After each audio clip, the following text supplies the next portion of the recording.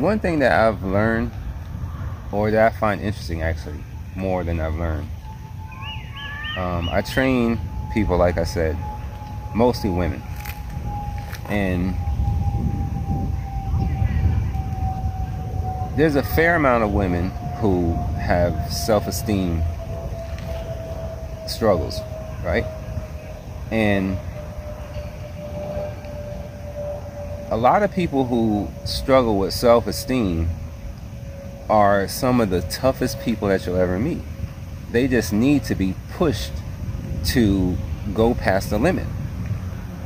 And what's great about training in sports, you know, if you want to tie it in, is that you get to see where your limits are exactly. You can be doing your job at a high rate and it's actually pretty average. But because everyone else is kind of doing just a little bit less or maybe a little bit more, it kind of all looks the same. But when you're training or in a sport, the result is pure. So there isn't some paperwork that I can look like I'm doing or whatever. Either you lifted that weight or you didn't.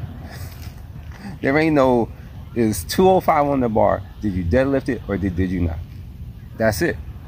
And I can watch you and I can look at your body and know if you're doing it.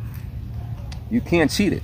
There's no way you can cheat it. And people who work out and women who work out, they want to see the results.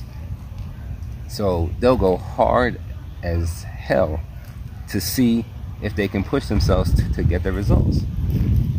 Now, what's also interesting about that is that many times people have self-esteem issues about being successful.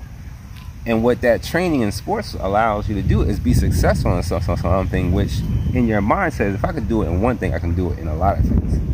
So it opens you up to be more confident in doing other things. So when I talk about like a health lifestyle, it's much bigger than ever the weights or, you know, any sport or anything. It's teaching yourself how to succeed independent of what other people may think. So if people think I can lift 205 in a deadlift, it doesn't matter what they think. If I know I can do it, I can do it. So it's an opinion independent thing. Like what you think I can do, it doesn't change what I can actually do. I know what I can do. So that helps them in other areas where they thought they couldn't learn something or they doubted themselves in a way that now they're like, wait, your brain will unlock things when it sees success happen once. It'll be like, oh, this can happen in this area, this area, this area.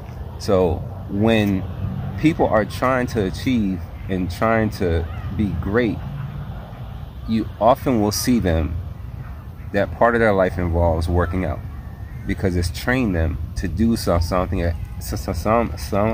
extraordinary that will translate into other areas of their life.